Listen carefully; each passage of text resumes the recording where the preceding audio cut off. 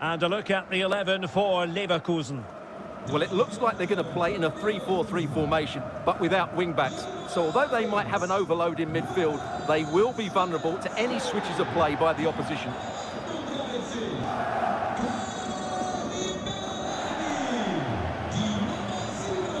This is the lineup for Dortmund. Rafael Guerreiro starts with Thomas Meunier as fullbacks, and the striker of choice is the powerful and lethal Sébastien Haller.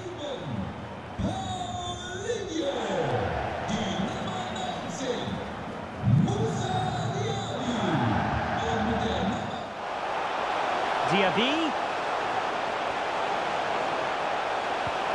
Patrick Schick! Just missing narrowly on the volley. Well, it's a fantastic effort. Difficult technique, but he caught it so well. He's unfortunate.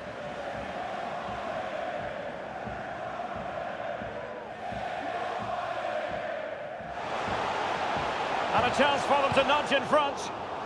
Not able to put it behind for what will be a corner here.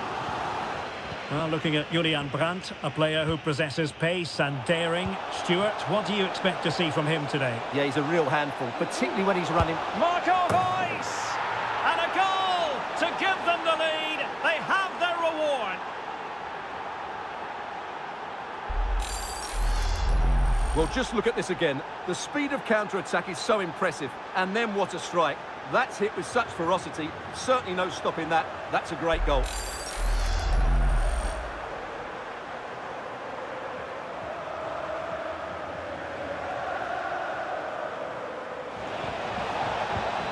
On to Meunier.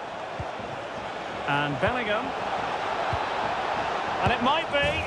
Oh, it's in for Borussia Dortmund. It is going their way. Well, here we can see it again, and it's all about the pace of the passing. One touch, slick movement, and from there, he never looked like missing. That's a lovely goal.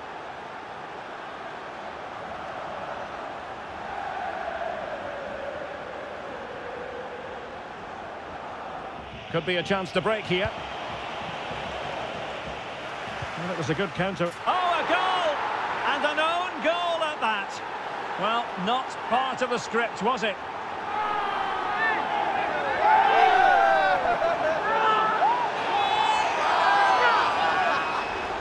Well, here it is again, and quite clearly, that's an own goal. He's a bit unfortunate, really.